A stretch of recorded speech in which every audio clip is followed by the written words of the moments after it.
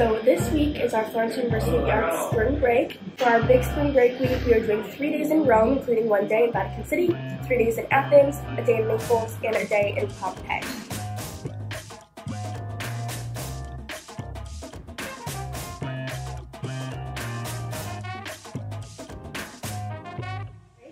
So Kaylee and I headed to Rome last night. We got to our hostel, and we are starting the day today in Rome with a coffee and a pastry.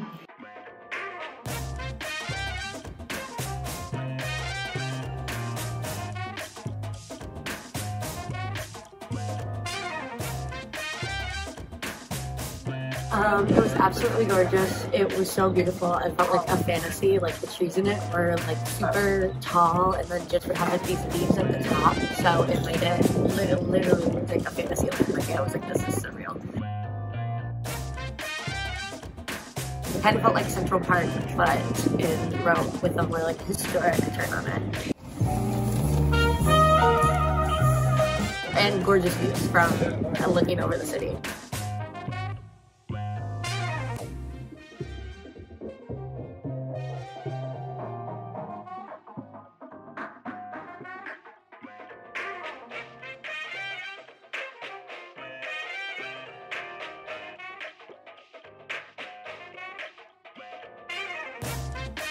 So for lunch, we went to Origano, which was so good. It seemed like half or maybe a third of their menu was vegan options.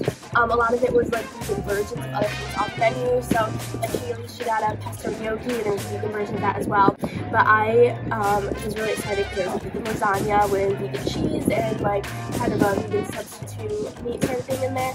Super good, really delicious. We both loved it, and I would highly recommend it. The Pantheon was cool. It had a beautiful outside, looked very historic and old. The inside was just kind of a big circle. I don't really know much of the history about it, so maybe I need to like learn a little bit more because I didn't really know much about like the tombs and the people who were in there and like what kind of the thing is. But I know it's a really old building and it was cool to see it. It was pretty. We are at Castel Sant'Angelo, and this is gorgeous. We kind of last minute decided to do this. Like it wasn't on our list, but we decided to do it. But it's a whole museum. It was only what, 13 euros, but it is gorgeous so far, and we still have 2-3 more levels to look at, but it's absolutely beautiful. So we just stopped for a little cappuccino break, and we have the most amazing view.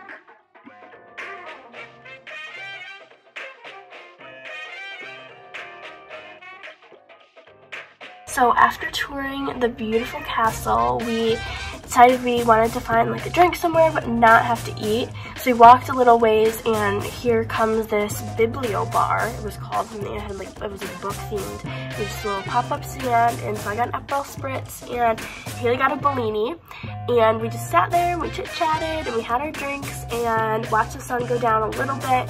We found some really cute postcards, and then we walked to Walk, which was like a build your own hibachi grill stir fry place. It was really, really good.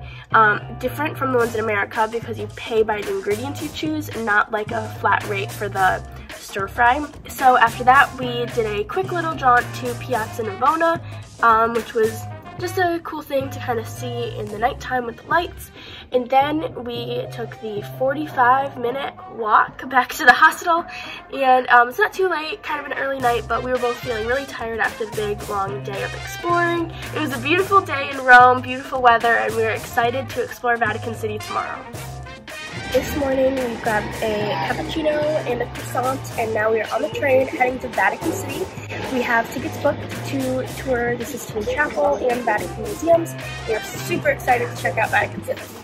So we were on the train and we thought that they had said Vatican City, Rome, which is what we thought like our train stop was, even though we really knew it was San Pietro, but whatever, we thought that they had said our train stop. So we get off, we walk off the train, and then we look at the sign and it says Rome, Trieste or something. And we're like, I was like, Ava, this is our stop. We're like, no, there's no way. So then we walked back on the train, luckily realized it quickly and got ourselves back on. And then the next stop was San Pietro, which is where we were getting off. So we got off and then we made our way. It was about a 25-minute walk to where the tickets we had bought said there was like a meeting point. So we were supposed to go right to the Vatican Museum. We were supposed to go to this meeting point. Well, first we ended up on the wrong street somehow. Google Maps took us to the wrong place. And we're standing there and there's no one around us. I was like, hey, this doesn't seem right. I was like, I don't know what's going on. So we looked again, found the right place. And then it's called, it didn't say this, that like this is what the place was called, but it's called like tourist station, which is where you go and then they give you your like, we got these like little stickers to put on, and then they take you, the like tourist group, they get a group of you and then they take you right into the Vatican, and then you stand in there and one of the like tour guide people gets your ticket for you, gives you your ticket, and then they bring you in. So we didn't have to wait in like a long line outside.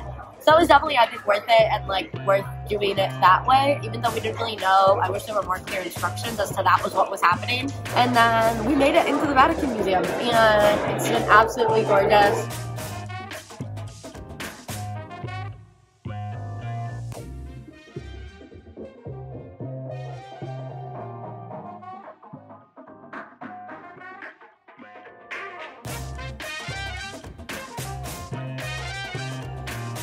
There was this long like exhibit and it was called something like geography, and it had, the ceiling was beautiful, and then all the ceilings were beautiful, and then there was maps on all of the walls of different regions in Italy, which was really cool because having taken our cultural intro class, we like recognized, like, oh, that's Veneto, Cambria, Sardinia, and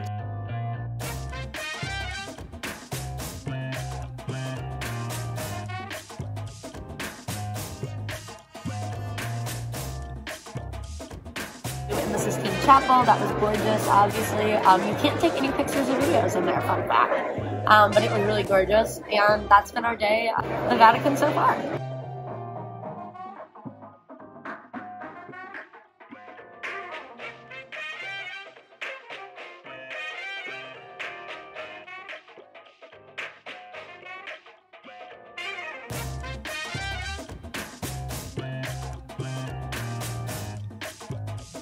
So after lunch, we did a little bit more of the Vatican museums, and then we headed over and got in line for St. Peter's Basilica. We were really scared. We thought the line was going to take like 2 hours. It only took about 30 minutes. Yeah. Not too long. It looked crazy long, though. This is the crazy line to get into St. Peter's Basilica. It's all the way up there. But then we got in, and it was good. It was beautiful in there. Gorgeous. Like, so gorgeous. I don't know, it's humongous, so stunning, and like the largest statues you ever would see.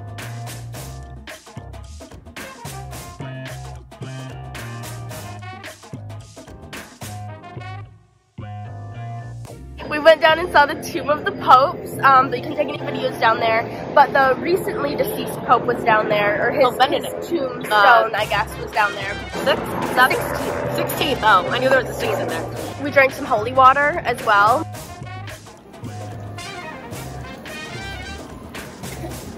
It's like normal water.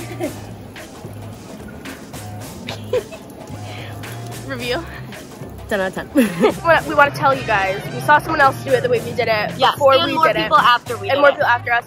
Even someone that like works there. So we're definitely, it's okay. You don't have to just fill water bottle. You can drink out of it. Like out of garden hose. Like yeah, garden hose. And we decided to climb up to the top of the dome. And we would highly recommend doing the steps instead of the elevator because it's 2 euros cheaper. If you want to get to the top, you have to do way more steps anyway after the elevator. So it's just like a few extra steps before the steps to get up to the top. Because it's 551 steps up. After you get off the elevator, you still have 320 steps to go. Right. And the steps before the elevator weren't that like steep. Right. So yeah. And then also we got to skip the line. There was like a line for the elevator, and then there was a line. What, another 20 minutes or more? Yeah. It is. If you're claustrophobic, it's a little like the steps are really tight. Like probably not much more than like our body. And the dome walls were kind of like angled you go which was the crazy. Dome. So, like, so it was so beautiful up the top. Gorgeous. What do you think? Absolutely stunning. Yeah. So worth it.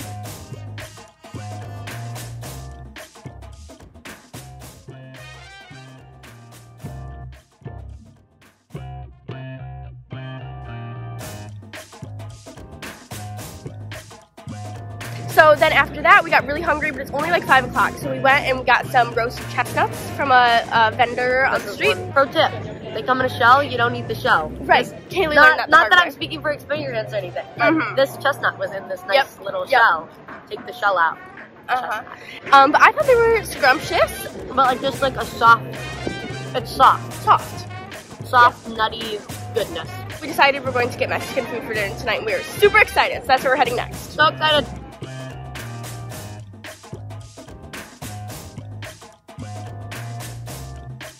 So this is day 3 in Rome. I guess day 2 technically. Yesterday was Vatican City.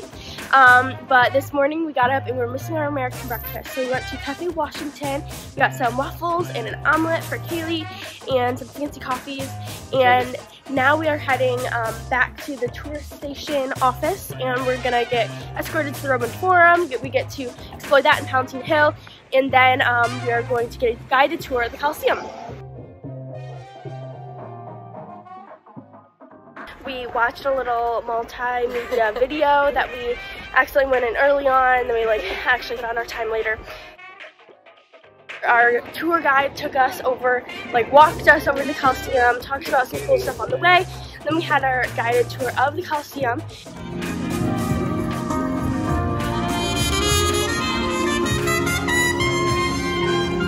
I loved our tour guide. She was super knowledgeable. The Colosseum was very cool. Very cool as well.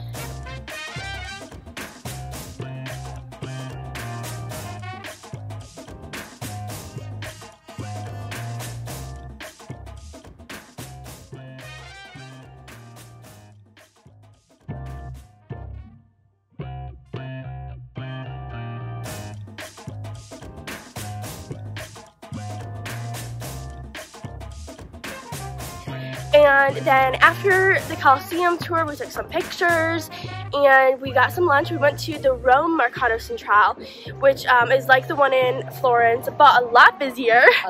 A little bit smaller, a lot more people, but that was delicious. Now we're heading back into the ancient Rome area to do Roman Forum and Palatine Hill. So after lunch, we saw out the entrance to the Roman Forum and Palatine Hill. It's not as easy as you would think to figure out how to get into that place. There were some signs, we followed some signs. Eventually we found it, and it was fantastic. It was like you were transported to ancient Rome. It was really awesome. Which is really cool. And we also learned, so the Roman Forum, we kind of knew this.